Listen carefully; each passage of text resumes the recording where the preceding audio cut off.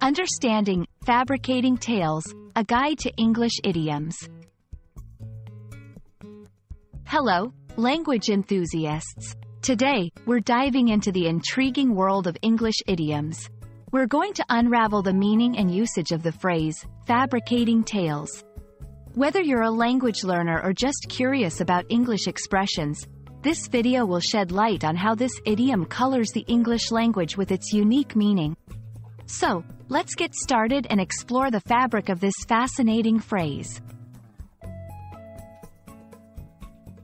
The phrase, fabricating tales, is an idiom that means creating stories that are not true, essentially lying or making up stories. The word, fabricating, comes from fabricate, which means to invent or concoct something, typically with deceitful intent. Tales refers to stories or narratives. So, when someone is fabricating tales, they're not just telling stories. They're crafting falsehoods.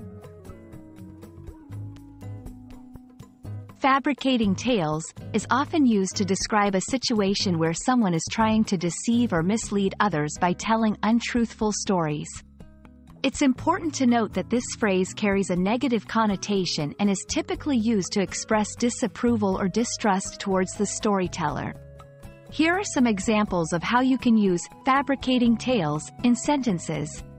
The accused was found guilty of fabricating tales to avoid punishment. As a journalist, integrity is key, and fabricating tales can ruin one's reputation. Understanding idioms like fabricating tales can be challenging, but it's all about context. When you hear or read this phrase, look at the surrounding sentences and the overall situation. Are they discussing honesty? Is someone's credibility in question? Recognizing these cues will help you grasp the essence of fabricating tales and other idiomatic expressions in English. And that wraps up our journey into the meaning and usage of fabricating tales. Remember, idioms are a spice of language, adding flavor and color to our conversations. We hope this video has enlightened you on this particular phrase and perhaps even sparked your interest in the rich tapestry of English idioms. Happy learning, and may your language adventures be fruitful and exciting.